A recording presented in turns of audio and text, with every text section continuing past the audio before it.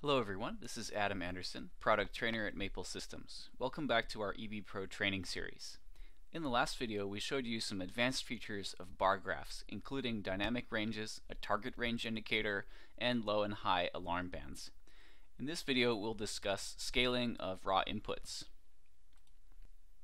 For example, let's say you have a PLC getting a temperature value from a K-type thermocouple that ranges from 0 to 2300 degrees Fahrenheit with an operational range of 32 to 2300 degrees.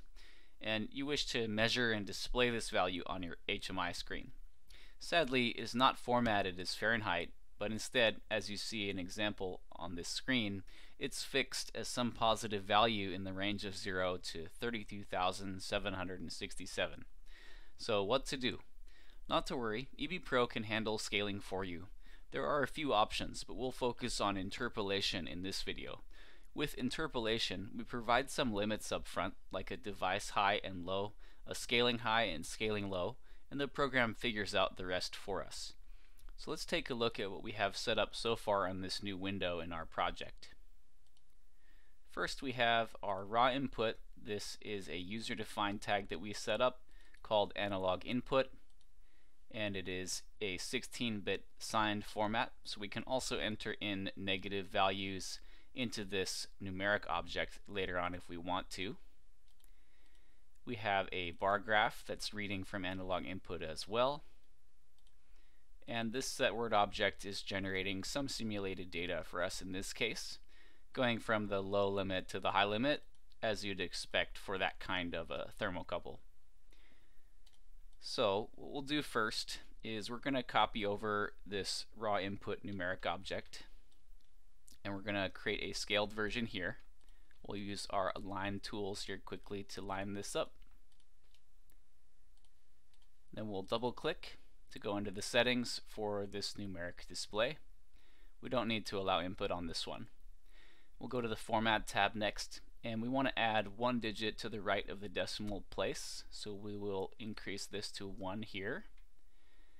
And then we can look at the device low. This will go from 0 to 32,767. That's our limit. And for scaling, we can click on the method drop down here, and we can choose from interpolation or macro subroutine.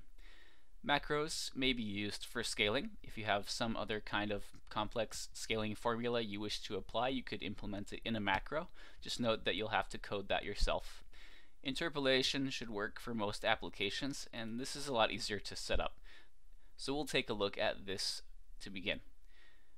So let's start with 0 to 32,767. This is equal to our device low and high right now. And we can simply change the scaling high, in this case to 2300. And if we want to see how it will work, we can click on the test button here. We also see the formula that's used here with these 4 parameters: scaling high, scaling low, device high, and device low. So now we can enter in a number, for example, in this device field. Let's enter in 10,000. And we see that that would be equal to 701.9 degrees Fahrenheit with this kind of thermocouple.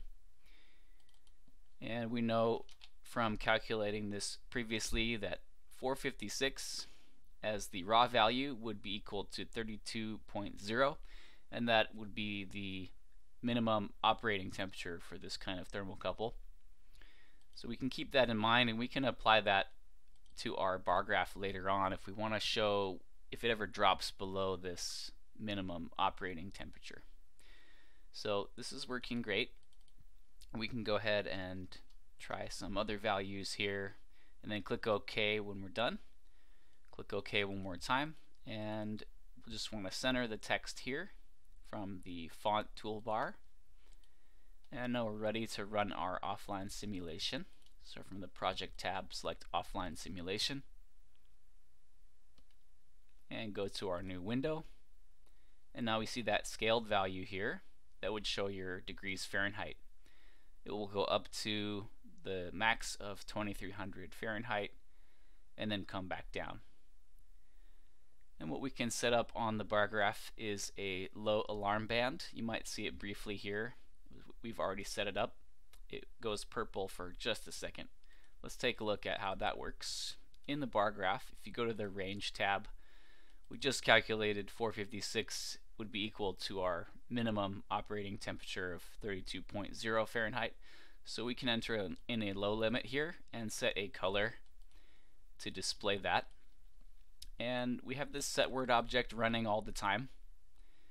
If we want to pause that, we can use the security feature. So let's try that now. Go to the security tab, check the use register status value, and then we're going to select a local bit to use for our trigger for this, but you could also use a bit in a PLC to perform a similar function if you want to.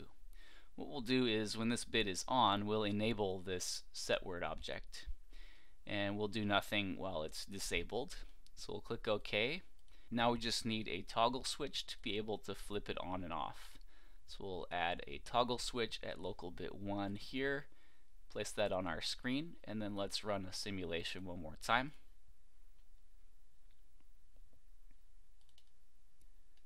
Okay, so now it's not running. We can start it like this and stop it like that. So if we enter 455, now we see that purple band down there because we're below the low end of our operational limit for this thermocouple. We can enter in other values here now, and we can see the corresponding scale temperature value there. Now in the next video we'll talk more about data types. So far we've only seen 16-bit unsigned and 16-bit signed values. By the way, we can enter in a negative number here and we can see the corresponding -7 degrees Fahrenheit there. But in the next video we'll also discuss 32-bit floats, and we'll talk about the keypads, the numeric keypads that pop up, and the different options you have for those in EBPro. Stay tuned for the next episode.